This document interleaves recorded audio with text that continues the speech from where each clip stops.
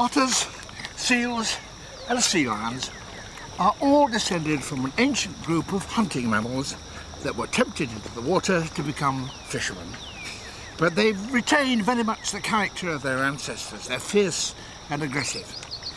But what about the early plant-eating mammals?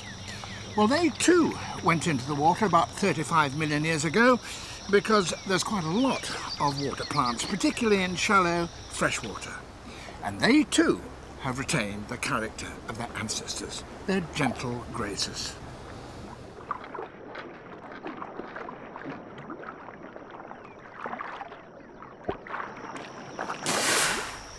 And here, in the warm, clear waters of the Florida creeks, they still are.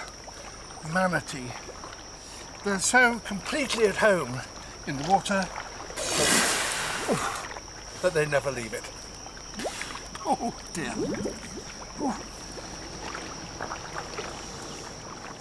I suppose a little halitosis is what you'd expect from all those leaves, but phew, that's a bit strong. But what were those vegetarian ancestors? No one really knows. Some characteristics link manatees to elephants, in particular their teeth.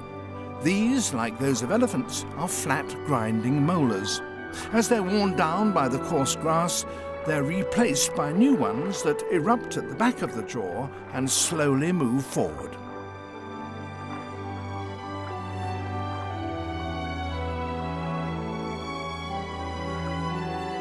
Manatees are so big that nothing much attacks them, and with plenty of vegetation there for the taking, there's no need for them to be swift swimmers. Their forelimbs have become short flippers that can be used as paddles or to gently punt along the bottom. They still carry nails, vestiges of their terrestrial past.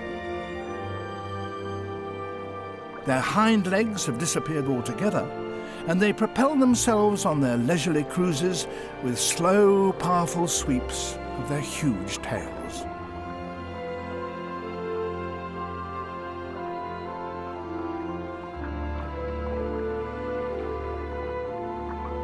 Their bristly upper lip is so well muscled that they can use it to grasp leaves, rip them up, and push them into their mouth.